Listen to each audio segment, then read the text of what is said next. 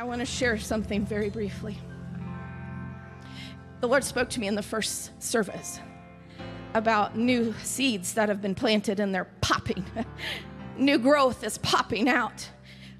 And he's been working under the surface, and he's been working in hearts, and he's been working in circumstances, and it's all looked like there's been nothing. And maybe you thought nothing was happening, and maybe you thought it was too hard, but there is new growth coming out, and there's a new season that's bursting and birthing forth.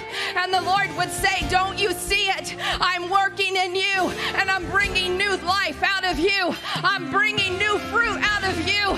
I'm blowing away the dust from the past season and the things that have held you down, and I'm breathing new life, and the wind of God is breathing on you this morning, and he's taking you to a new level and a new place in him. Praise the Lord. Praise the Lord.